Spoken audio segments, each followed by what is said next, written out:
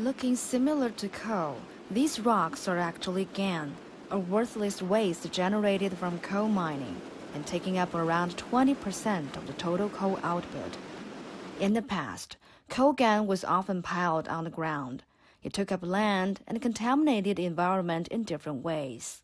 But now the waste is processed into paste and placed back in the mined underground areas to sustain geological layers. That's what's happening in Gaohe coal mine of the Lu'an Chemical Group in Changzhi City, North China's Shanxi province. Reusing coal gangue has helped us achieve the goal of 3 zeros, which refers to zero discharge of coal gangue, zero damage to underground water systems, and zero ground subsidence. Gaohe coal mine has invested more than $30 million in this green technique, but they're not losing money. Since the technique was implemented in 2020, it has brought considerable economic benefits. 60% of the Gaohe coal mine couldn't be exploited before due to geological reasons, but now with this new technique, we can exploit more.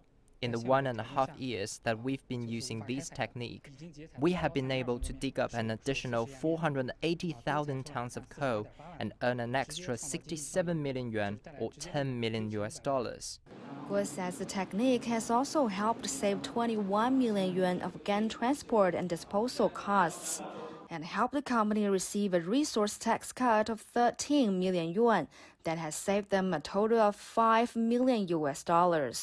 Shanxi also plans to further integrate green mining with intelligent technologies,